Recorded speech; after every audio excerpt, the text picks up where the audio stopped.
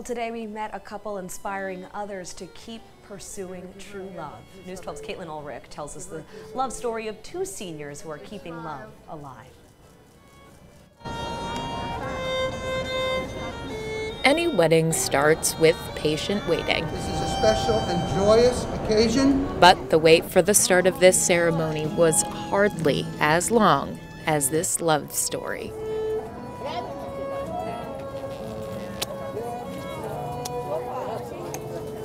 The tale of Mikhail and Vega begins 65 years ago.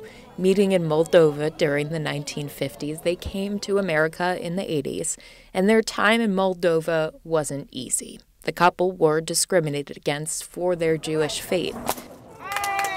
But on a Wednesday in July, in the courtyard of Menorah Center for Rehabilitation and Nursing Care, the two reflected on their shared lives with gratitude.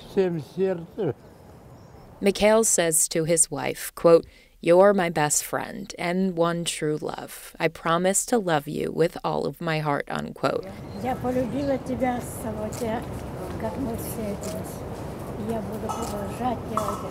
And Vega says, quote, "I've loved you from the first day I met you, and I will continue to do so forever." I feel very good. Their daughter wasn't around to see their entire story.